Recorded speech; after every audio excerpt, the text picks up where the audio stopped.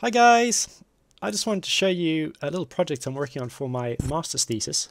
So I'm looking at how to apply augmented reality and virtual reality to landscape architecture. So one of the things I'm looking at, this in front of me is a little bit of my first attempt at augmented reality, which basically the idea is that you could go to a client with a piece of paper and they could take their smartphone or a tablet or something like that, look at that piece of paper, and a model like this one over here would pop out of a piece of paper.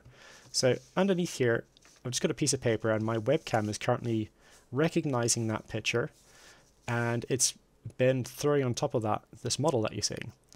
So I've had a lot of fun doing this. Thanks to Mark for a lot of really good help. That's been pretty awesome.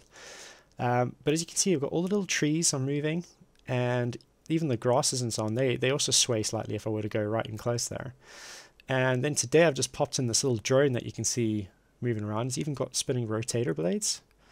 And then this evening I've just chucked in, it's not the best, it's my first attempt at all of this really, but this side, this little waterfall over here, yeah, I think this looks alright. It's not too bad. But yeah, I think that's really, really cool, and it really brings across the idea of what you're trying to do with the project. But yeah, I hope you like it. Cheers. Bye.